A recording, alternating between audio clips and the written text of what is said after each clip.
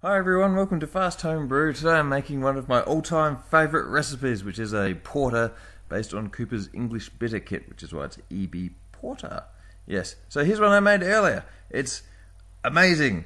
Check it out. Look at that. Doesn't it look good? Of course it does. And yes, winner. This is one of my favourite recipes. Even the dog likes it. So, what makes it? Well, there's a general recipe that you can use for this one. I've made 6 of them in total now. It starts with, of course, the English Bitter Kit. Then on top of that, you're going to use 1 to 1.5 kilos of dry malt extract, or the liquid equivalent, and maybe 200 grams of brown sugar.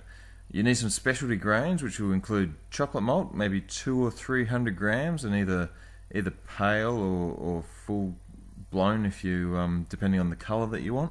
You also want 50 to maybe 150 grams of roast barley, although 150 will be quite a lot, and 150 to way up to 500 grams of crystal, depending on what you like, and maybe even some smoked malt.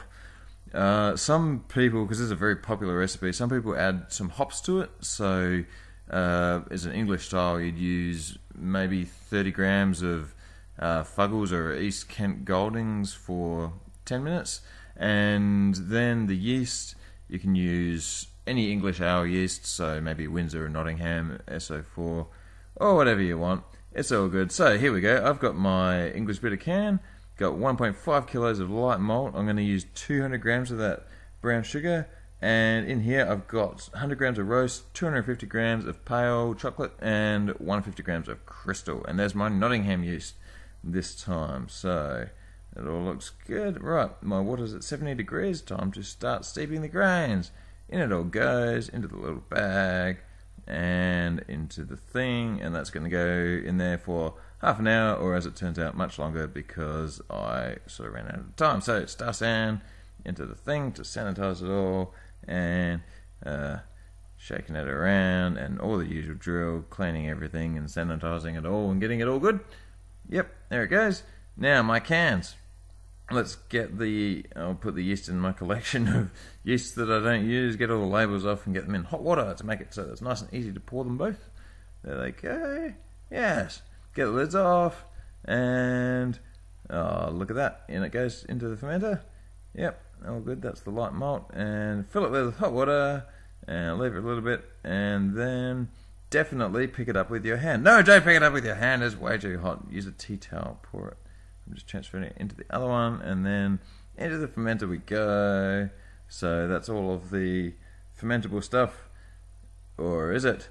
No, there's the sugar as well, because I've forgotten the sugar entirely before. I ended up trying to prime with it, and that was a disaster. So don't forget the brown sugar if you're using brown sugar in this. That's a caramelly flavour. It's very nice. Okay, this is all done now. So time to sparge, I guess. Yep. Spargy, spargy, spargeroo, spargy sparge, and back on the heat. So boil it for 15 minutes, and all the goodness goes in. I'm not putting hops in this time, so I'm just gonna put it in the sink with some cold water running around and stir it a bit to try and bring the temperature down as quickly as I can, so that I can get it into the fermenter, and in it all goes. Wowee, and stir it around. And we're nearly done, actually. Fill it with water. There it is. And Nottingham yeast. Yeah, cool. So the one you saw me having at the start of the video was about 9 months old now. It's amazing. So you really got to give this one time. It's summer now. I'm making this one for next winter. But anyway, that's all I've got time for. So thanks for watching.